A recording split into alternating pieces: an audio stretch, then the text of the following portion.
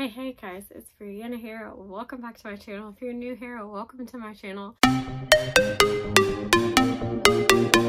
have a really exciting video to be doing for you guys. As you can tell by the title of this book, I'm going to be talking about some sports romance, specifically football romances, because it is football season and I'm just really excited about sharing all of these recommendations. I have 8 books on this list that I felt were amazing to recommend to you guys.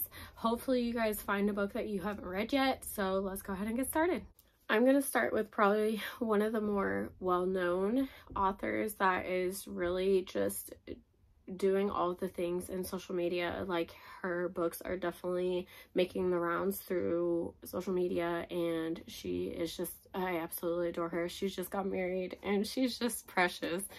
The book I have for you guys today is The Wrong Game, and this is obviously by Candy Steiner. Y'all, I read this book last year, and I think I read it on my Kindle. Oh my god. This book is literally everything I could ever want in a book. Basically, our heroine, which I don't remember her name, so y'all, if you don't know this about me, I'm really bad with character names. I'm sorry. It is my toxic trait. I am horrible. Our heroine is named Gemma. She is the definition of a football fan. That's all she does. Like, she loves going to the games. She knows all the statistics. Like, she will go toe to toe with somebody with statistics. She is a diehard fan of football. And we meet our character, Zach, and they kind of like strike up a deal because she actually recently just got divorced, and it was pretty ugly, and she kind of wants to get back at him. So her and Zach kind of strike up this deal to do a fake dating situation, and it obviously just builds from there. And y'all, oh my god, I really want to reread this book because it is just such a good book. I need to read the sequel, which follows her friend in this book. It's called The Right Player. I think The Right Player or The Wrong Player, something like that. I cannot talk about this book enough. Like, it is so good. My second popular author, when I think about football romances, I think of Carla Sorensen. This is book 1 in the Washington Wolf series, and this is The Bombshell Effect. I actually just listened to the book this summer. I planned on binging the series, but just with my trip to Disney and Book Bonanza, I never actually got to finish the series. So I think maybe soon I actually might reread this and then dive into book 2 and book 3. I actually got about halfway through the book 2 and I just never finished. So I definitely just need to restart the book. I didn't feel it was necessary to mark it as DNF or really do anything with it. It had nothing, like, the book was not bad. I just never got around to finishing it because those 2 weeks for Book Bonanza and Disney were just absolutely insane, and by then I was already moving on to other books. It obviously follows a football team, obviously, because that's what you're here for, but our character is Allie Sutton, and she actually just got a new job. She's actually working for this team, and obviously nobody wants a female in the sports world to kind of basically step in and tell them what to do. But I love that there's another book that I'm actually going to recommend. I'll talk about it after this one, that kind of has the same vibes to it, so it'll kind of go hand in hand. But obviously one of the players, Luke Pearson, does not agree with this, and they kind of go toe to toe. But what I love about this book is he's actually a single dad to his daughter, and I do not remember what her name is because, like I said, I'm horrible with names. But this was absolutely adorable. I can understand why this is such a loved series in the book community, so I would definitely go check this book out. There is a spin-off series. I don't remember what the series is called, but one of the books is called Focused, and now there's like a spin-off that bridges this series and that series, and they all kind of like tie in together. So I really need to get caught up because I loved this book. So the book that kind of go hands in hand that I literally hear nobody talk about, which I don't understand, is The Playbook by Kelly Elliott. This has the same premise where she takes over a team, and her job is to kind of give them, obviously, literally a play-by-play of how to win the game. And like I said, I don't know names because I am horrible. We have Brett and Aubrey. So Aubrey is you know, helping to take over the team. Her dad just stepped down, and we're talking about, I think, is this the University of Texas, like UT, or based off of that team? I cannot remember.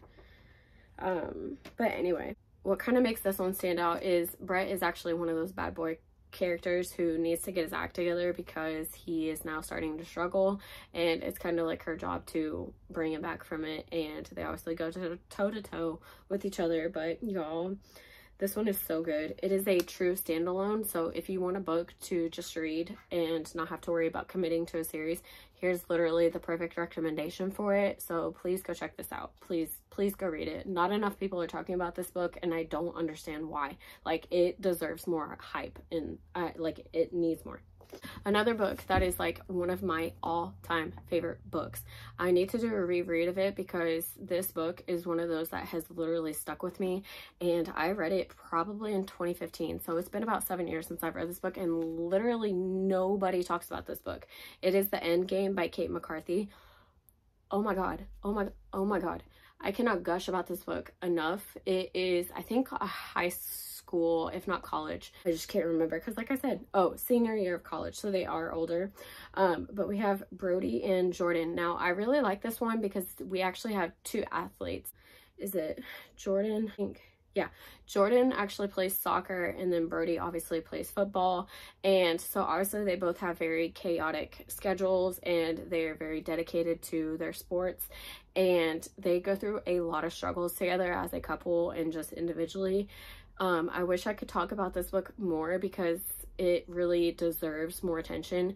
But like I said, I read this book so long ago that I really do not remember.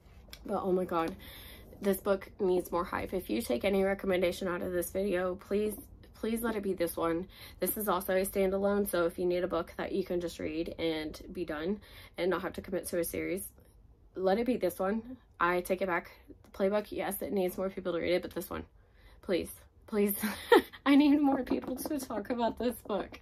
It is so good, and it makes me so sad that nobody talks about it because it is so good. Like, I'm probably gonna do a reread of it. Like, I can't. Another that follows college romance is going to be #Nerd by Kimberly Hebert. This is another book. I feel like when it came out and around when the series was finishing, it had a lot of hype in the Bookstagram world, but I really haven't seen anybody talk about it recently. So this is a commitment. I'm going to warn you now. Book 1 out of like book 8. It does, so the first, I think it's the first 3 books follow the same couple that is in this book, and then it branches to other characters that we meet throughout the books, and then the last basically 2 books are kind of like an bonus epilogue kind of story.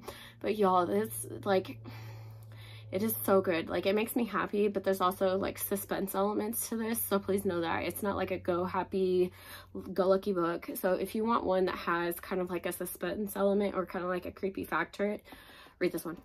Read it. Oh my God. So we follow 2 characters, obviously, duh, and we follow Rimmel and Romeo. Obviously Romeo is the football player. Rimmel is your definition of a nerd, literally the title. She is a nerd. She also is working on being a vet, and she just loves to take care of animals. So if you are a dog person, please read this book. It just, it hits me in the feels. Like, I love this series so much. Kimberly Hebert is like an auto-buy author. I haven't read her books in quite a while, but she is just, I just love her storytelling. It is a very easy read. Like, yes, it is a commitment to get through this series, but you wouldn't know that because of how fast they read, and you just get sucked into the story. But y'all, please go start this series because it makes me happy about thinking about this series because it holds such a big place in my heart. Sorry, my voice keeps cracking. I promise I'm not getting like emotional. I kind of am, but I'm still getting over being sick.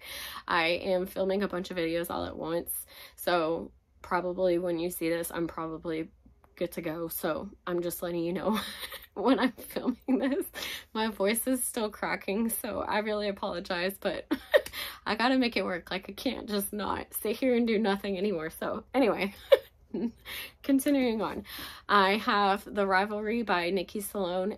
I know she's a very popular author, but I actually really don't hear a whole lot of people talking about this book. I know that I can't remember her name, but I'll put her channel in the description, but I think it's Nothing Better Than a Book. She gives some recommendations, and I'm pretty sure she talks about this book too. So if you want to go get more recommendations, definitely go check out her video. But this is a rival team. So we have, and again, I don't know. Let me see if I can find, because I'm pretty sure this is dual point of view.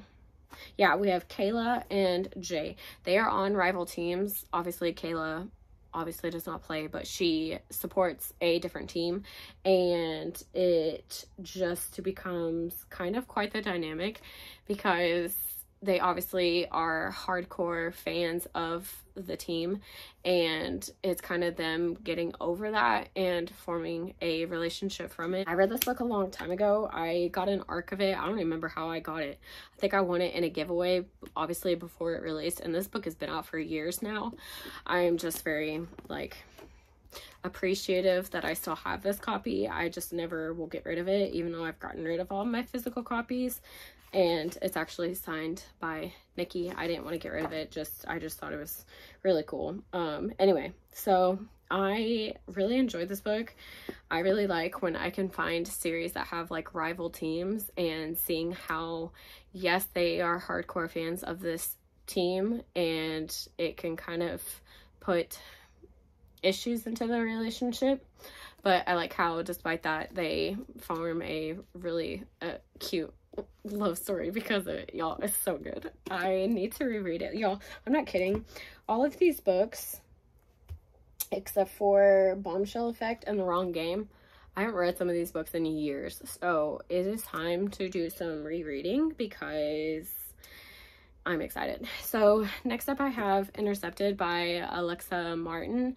This one is actually an adult professional team, and we have our heroine Marley. She is basically the perfect girlfriend. She is dating an NFL star, but things kind of happen, obviously. And we have Gavin, who is the quarterback, but they actually have a past, and things kind of progress from there. So I really enjoyed this one.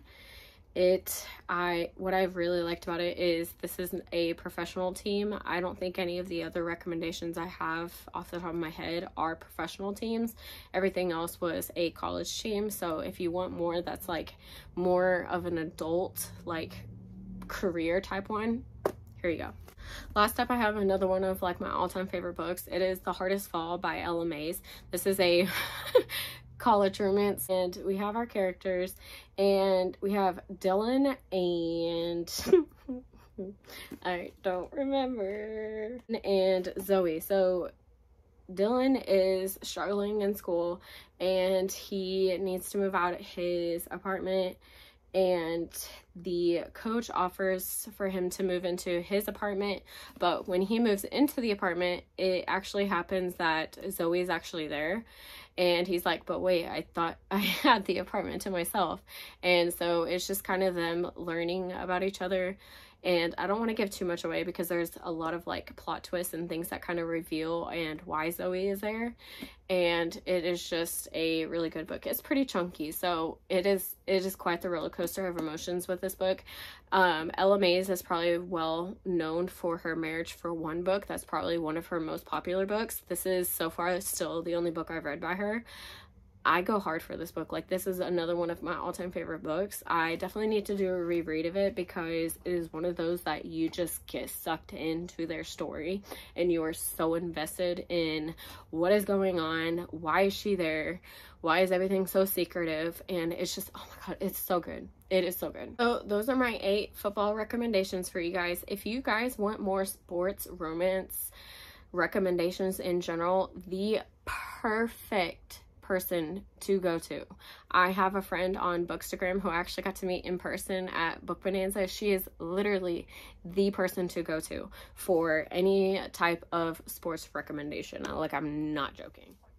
So you need to go check out Joss from Sports Chick Reads on Bookstagram. that is pretty much all she recommends is sports romance, and she is like always my go-to for any type of sports recommendations. So if you want more that are just out of football and you just need a good sports recommendation, please go to her. She is like my go-to. Her recommendations are perfection. She has all these lists.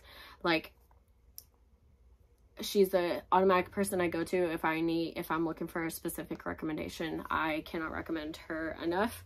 I hope you guys enjoy this video. If you guys want to see any more sports recommendations, please let me know. If you have any recommendations for more football romances I should check out that I did not talk about, definitely put those in the comments. But until my next video, I'll see you guys later. Bye guys.